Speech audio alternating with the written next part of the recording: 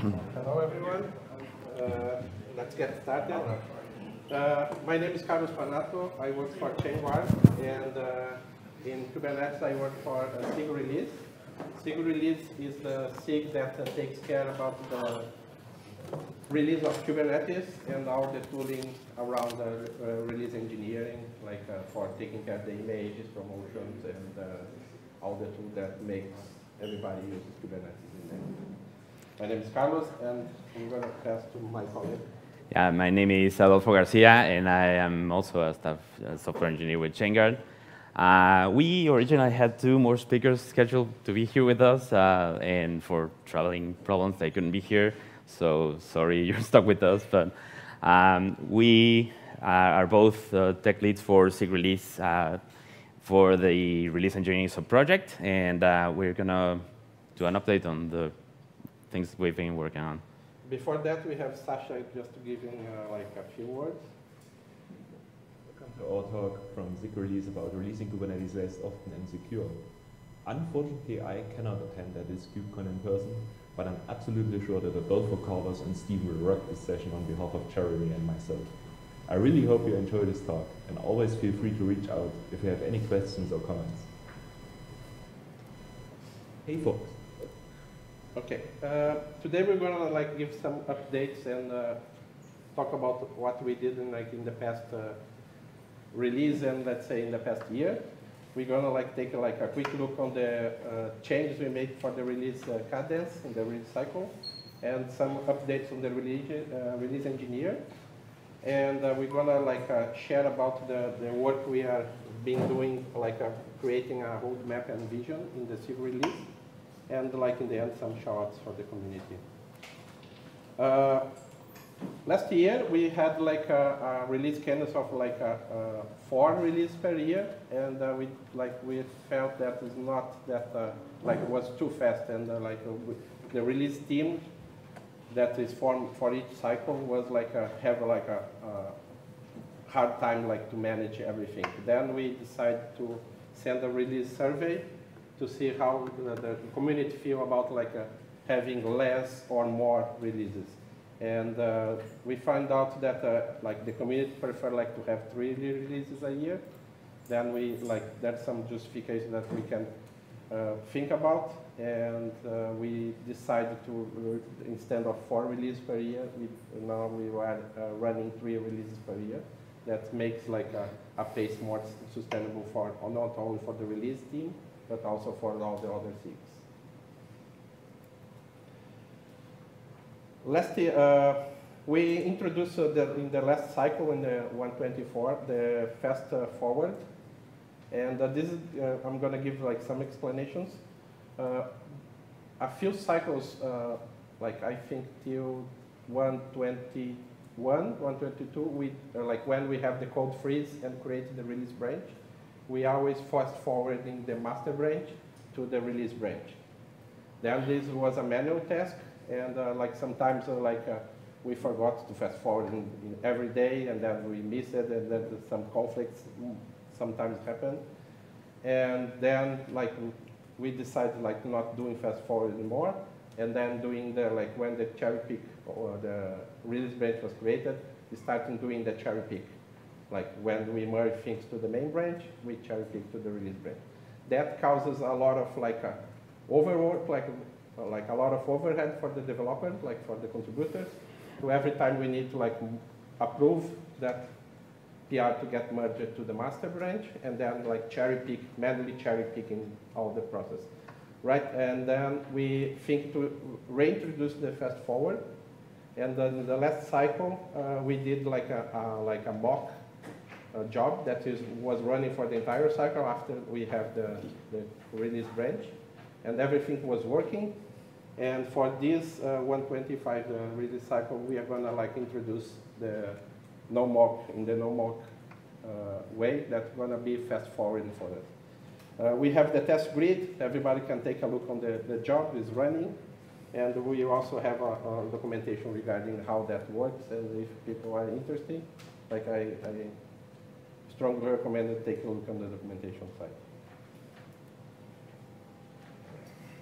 Okay, yeah. So another area of our work has been in actually hardening a little bit more the Kubernetes supply chain. And since, about 2 years ago, we started working on implementing some of what are now common words in supply chain security, like SBOMs for the Kubernetes release process. And also, the big one around now is that we just finished signing all of the images for Kubernetes with SIG. So about 1 year ago or so, where we started right about the point when SIG was just starting to form. SIG is like a distributed signing project with a public transparency log, and we started partnering with them to see and to try to find a way of how we could also implement signing our images. For years, there have been like issues open and gaps open, trying to implement signing for the artifacts, but we all know how GPG can be hard to secure, to do the key handling sometimes. So when we started seeing about what was going on with SIG and their plans, and it just seemed like the perfect fit for us.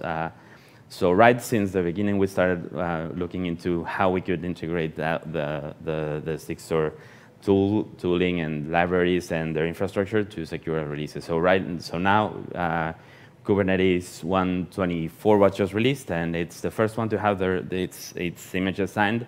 It was like a really huge effort. It took a lot of contributors. In fact, since I joined SIG Release, it's the project that has seen the most people contributing to a single project.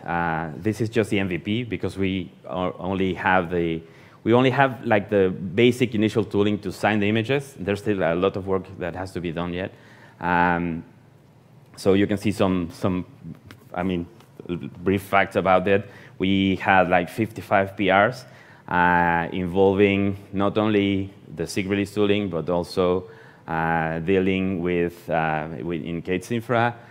So big thanks to Kate's Infra folks that really enabled us to get this going. And also working on improving the SIG tooling as we went, because we also had needed the support from their side and to accommodate our needs.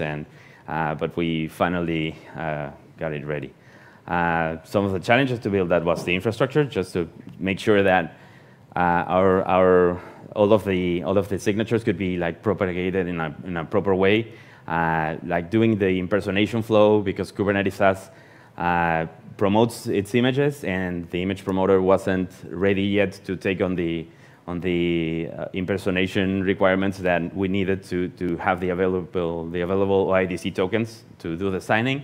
So we had to go do there and adapt to the current image promotion process, which we didn't want to disrupt any of the current process that we were using. So it was like a really big deal. I was really surprised to see how much fire this got in all of the news outlets. So thank you, media, for covering that. I feel really humbled for that. Just one comment. Like, if you maintain a project in the Kubernetes community and you want to sign your images or your packets, like, come to talk to us, and we are glad to help. And the image promoter also, like, if you use the image promote the images across to the Kate's registry, it also signs your image already. Then if you sign like 3 weeks, if you start using that tool, it signs the image for you as well. Yeah, there's a little bit more security that we can build into your project if you're interested in signing at build time and still propagating those signatures like we do in Kubernetes. You can talk to us at any time, show up on the SIG Release meetings, and we can guide you to do that. The other is when we built the Kubernetes SBOM, we produced a lot of libraries to be able to write the documents. And that tool has been gaining traction. Some other projects are already doing their SBOMs with our tool, which is great. And we've been gaining more contributors. And for example, Istio recently started doing their SBOMs with our tool, which makes me very happy. And also, this tool is now incubating in the automated compliance tooling stack with the Linux Foundation. So also like signs of it getting a little bit more mature. And finally, the other key milestone that we are trying to achieve is making the Kubernetes release process achieve SLSA level 3. So SLSA it's a supply chain framework to enable companies to start securing their workloads and their release process a little bit gradually. So it gives you insight into observability and then making the artifacts ever more hard to impersonate, to forge and secure them. So we are aiming to comply with SLSA level 2 right now. The last KubeCon in Los Angeles, we announced that we have reached level 1. Now with the signing libraries almost done, we are almost ready to start implementing SLSA level 2. We wanted to make it in Kubernetes 124, but well, we simply didn't get the time. But we're almost there. We just have to finish signing the binaries, the attestations, and the SBOMs, and then I think that those are the 3 remaining for reaching SLSA 2 in the Kubernetes release process. And oh yeah, this was it. Okay, and next one. Oh, branching. Okay, this is another survey we have out. We have the inclusive name working group. We are working to make everything more inclusive, and one of the forces is changing the branch names across the Kubernetes community. And we are planning to change the KK, the Kubernetes branch name from master to main, and this is a big thing that we are planning since end of last year. There is a survey. You can scan the QR code if you want to fill that survey. We are collecting results, information, because we would like to know the companies using Kubernetes downstream to see if they're going to be impacted, and then we can plan accordingly for changing the name. All the infrastructure for these changes are already done. We just waiting for these results. They're going to close on May, end of this month, and as soon as the results we got it is looking good for those persons, for those companies. And we are planning to moving the change this for when we reach code freeze on 125. Okay, here I'm going to talk a little bit about how we built last year the roadmap and the vision. You can scan this if you check the repository. So I'm going to quickly show here. In the SIG release, we built a roadmap and a vision that makes the community and the SIG release team, everybody that contributes to SIG release, see what's the vision for the SIG release and what are we going to focus in. Then we have the primary focus is the consumable, introspective, and secure. Each one we drill down and open in deliverables we are looking for. For example, we define some deliverables you want to achieve. That is the SLSA compliance, the sign release artifacts, enhance the Kubernetes artifacts management. We are working in some improvements on the artifact management as well, and be available in other providers as well. And we highly recommend for the other SIG chairs and tech leads for the other SIGs to have a roadmap and a vision as well for their SIGs. And if you need help, we are here to help to create the roadmap and the vision.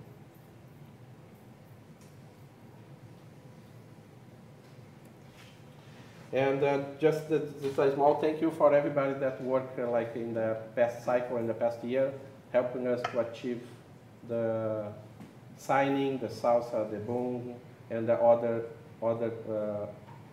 tools we are using to make the Kubernetes release easily for everybody.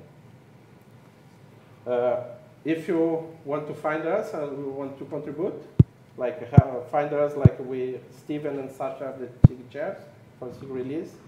Myself, Adolfo, and Jeremy are the tech leads for the SIG Release as well. You can find us, like we have weekly meetings on Tuesday. I forgot the time. I know the time only in the Central Europe time zone, which is 4:30. I don't know the others, but I think it's easy to figure out. And you can find us also in the Kubernetes Slack, like just ping us that we have the SIG Release channel. And if you are more interested in the SIG Release engineer, in the engineer part, we have the Release Engineer channel as well. And Sascha again. Thank you for listening to our talk. I truly believe that we will have a bright future at SIG Release with all those enhancements and improvements. I wish you a happy conference and see you on Upstream Kubernetes. Thank you.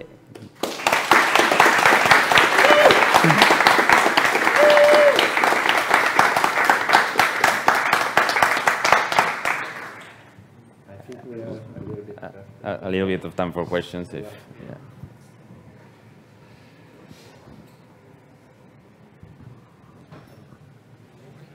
What are the challenges around renaming the default branch? The question is what's the challenging about renaming the branch?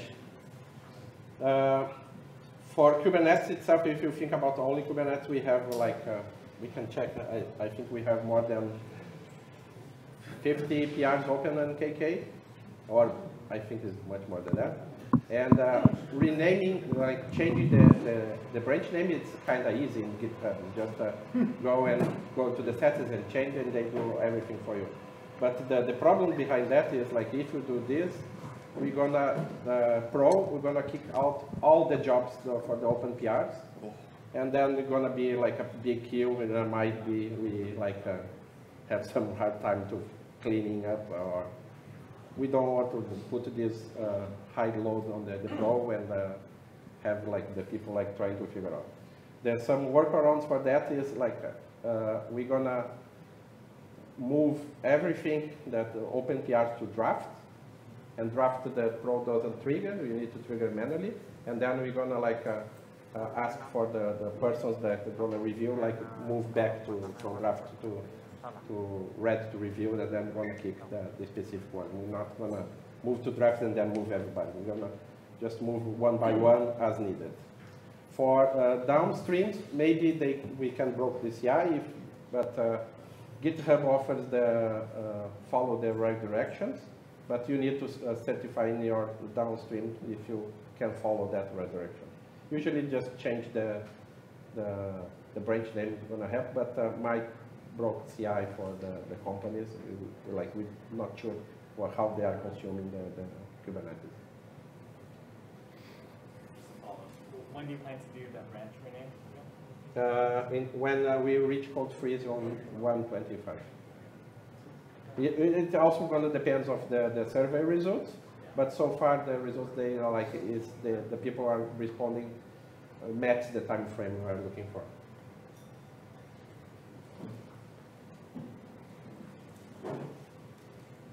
Any other questions? No? Okay. Thanks so much.